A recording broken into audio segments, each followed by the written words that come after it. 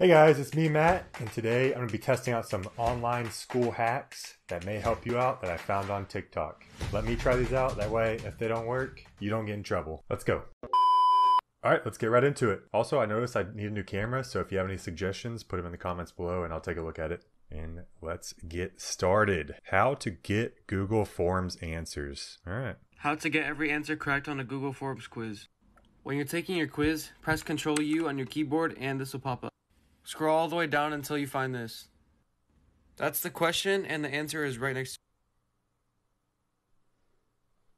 it. Alright, I'm already a little skeptical of this one, but we'll give it a try. I created a test quiz on Google Forms and I have 3 questions on there, and you can see for the first question, the right answer is going to be the third answer. So the hack says we hit Ctrl U, get our source page, scroll all the way down till we find the first question. Here it is. And right to the right of it should be the right answer, and that says wrong.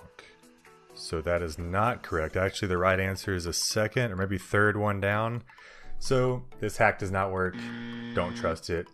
Go study. Google's not going to let you find the answers just by simply hitting Control U.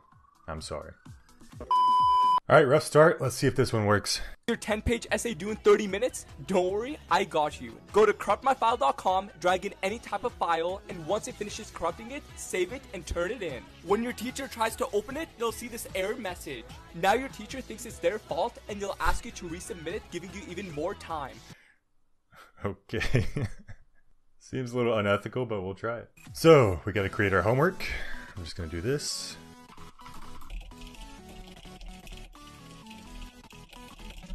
Alright, let's save it. Go to corrupt my file. I see that TikTok is already the second recommended search. Not a good sign for teachers. Alright, let's find our file here. Okay, it won't even let me click it. Let's just drag it in then. I'm dragging my homework in. And I guess we hit the download button. Alright, so I downloaded my homework. Let's see what happens when I open it. Well, that just didn't do anything. Maybe because it's a notepad file. Let's try a Word document. All right, create a blank one. This is my new homework. Now we'll save it. All right, we'll save it. And let's try to do this one now.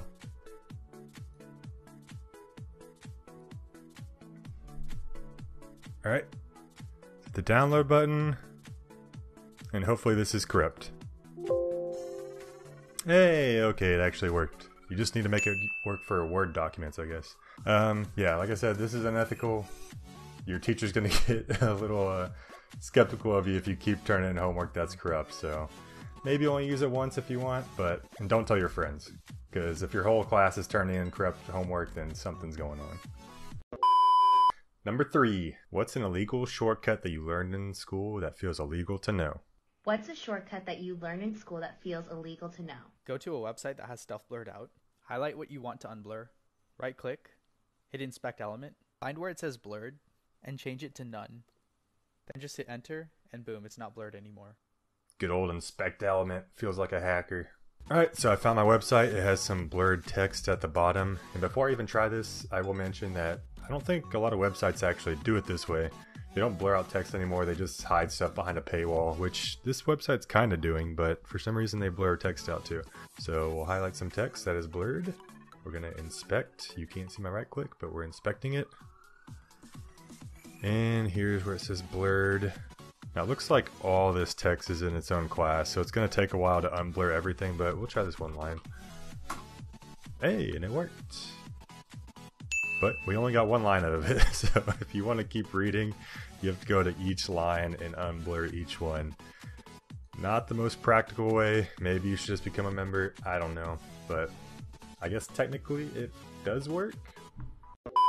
Alright, let's see what we got now. Looks like we have a MacBook, and we're pointing at the FN key, or the command key. What is the point of this button? Like, I'm literally clicking it and it doesn't even do anything. I'm actually kind of upset. I just figured this out today. Watch. So I didn't think this button did anything, and then I double tapped it, and then the voice control came up, and then there's literally what?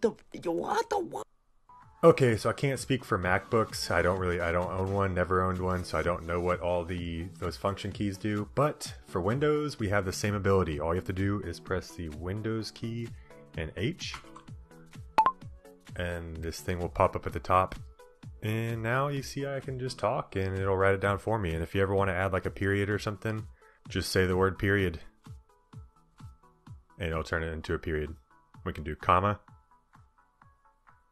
backspace, select all, delete. Yeah, so there's a lot of different commands you can try. And yeah, it's good for school, I guess, if you don't want to type and just want to dictate your entire paper. This passes. Also, before we go to the next one, I just noticed in the top right, you do have this dictate button, which I'm assuming does the same thing, and it gives you an alternate shortcut. Hello, testing, testing, testing. Hello, testing, testing, testing. So yeah, you can see it works there too. Alright, we have our last one here. Let's see what we got. Here's a life hack for online school, or school in general. Say you have a school assignment that you need to watch a YouTube video for, like in order to answer questions or something. You're going to pull up the YouTube video that you need to watch for your school assignment, and then you're going to go down here to these three dots, and click Open Transcript. And then the whole transcript is going to open up. Once you've opened the transcript up, you're going to go down to your keyboard and click CRL and F at the same time. CRL. Once you click CRL and F at the same time, this bar is going to pop up, and this is where you can type in any keyword that has to do with your question. Should get the Say Roblox my question tab is, going. what is the smallest living unit? I'm just going to type in keywords like smallest, living, or unit in this bar. Once you type in your keyword, it's going to say how many times the word is said throughout the page, and you can scroll and find where it's highlighted. So it's the smallest living unit. And there's the answer to my question. Hope this helps. We'll see if it helps. Alright, so I pulled up this lecture that looks incredibly boring. And yeah, if you click in the bottom right on the three dots, you have an open transcript, because I'm not about to watch 38 minutes of this guy talk. And yeah, it's an intro to chemistry, so let's just say we're trying to find the chemical symbol for iron. Control F, not CRLF. And we'll type in chemical symbol for iron. Oops. Iron. There we go. Chemical symbol for iron would be I, but it's not exact actually. If you look on the periodic table, it's Fe. Alright, so we got the answer. Also, you can click on these, and I believe it takes you to that part of the video if you just want to watch a specific part. Maybe that'll help you out too. So yeah, this hack passes. Congratulations. Alright guys, hopefully you all enjoyed that. Maybe you can put some of these hacks to use in your schooling. And yeah, you already know how YouTube works. If you haven't already, make sure you hit the subscribe button, follow, and the like button. Also, go find me on Instagram and TikTok and Twitter and maybe Facebook. Do it.